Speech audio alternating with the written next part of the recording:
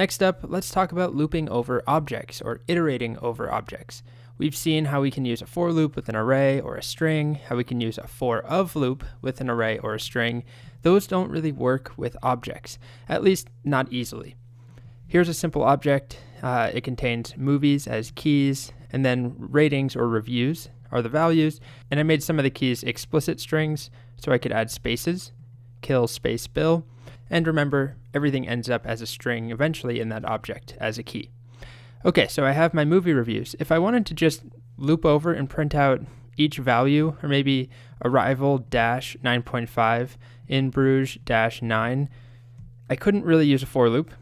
What would I generate? What numbers? There are no indices for this object. We can't do movie reviews of 1. I mean, we can, but there's just nothing there. So a for loop isn't going to work. What about a for of? If I did for let x of movie reviews, and we'll just console.log x, type error. Movie reviews is not iterable. So remember, a for of loop works with any iterable, which includes things like arrays and strings, but an object is not iterable. So what can we do instead? Well, we have a couple of options. The first is to use a for of loop, and instead of looping over the entire object, which doesn't work, we can loop over just the keys or just the values. We haven't seen this yet because there's not much use for it aside from looping, but there's a method called object.keys, and you pass in an object to it, movie reviews, and we get a list of the keys, as you can see here. And we also have object.values. Pay attention to the fact that it is capital O object, just like we saw with object.assign. So it's not movie reviews dot keys or dot values. Okay, so this is something that we can loop over. If we want just the values, we can loop over that. If we want just the keys, we can loop over that. And if we want both, we can use the keys to access the values. So let's do that first. I'll leave this version and just comment it out and add a note that it does not work. But if we do for let, let's not do x. If we're going to loop over the keys, let's go with movie, or maybe just m, movie of object.keys, movie reviews.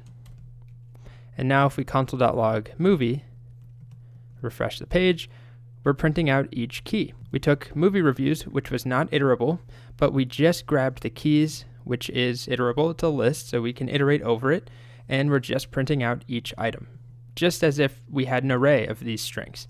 Same sort of idea, except they're coming from an object. And that works, but if we want to access the values, we would just add in a line here with movie reviews of movie. And we cannot do dot. Remember, this is a variable. If we need to access part of an object and the key is a variable, we use square brackets. Let's see what we get now.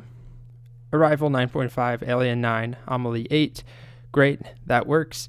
We can also do the same thing with just the values. But remember, if you have a value for an object, there's not an easy way to get the corresponding key. So a lot of the times you want both. But if we wanted to do something like find the average review score, these are all pretty highly rated, I guess, we could instead iterate over the values and add them all together. So we have the same sort of method, object.values, pass in movie reviews, and let's make this its own variable. We'll call this scores or ratings. I think ratings is better.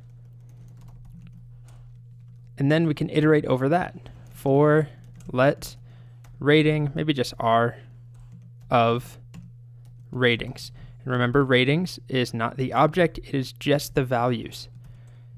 And if we wanted to sum them all together and then average them, I would make a variable called total equals 0, and then add each r into total. Total plus equals r. And then at the very end, I need to divide by the length of ratings. So we'll have ratings.length, and we can divide total by that. We can either save that to total. So we could do total slash equals, which, oops, wrong direction. I don't like to use this as much.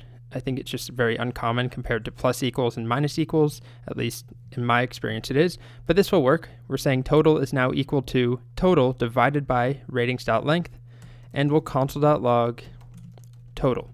Although I don't like that term total because it's not a total anymore, it's an average. And there we go, the average is 8.6875. So I would probably rewrite this to let average equal total divided by ratings.length and console.log average. All right, so that's one way we can iterate over an object where we're not actually iterating over the object at once. We're isolating the keys and using for of with the keys, or isolating the values.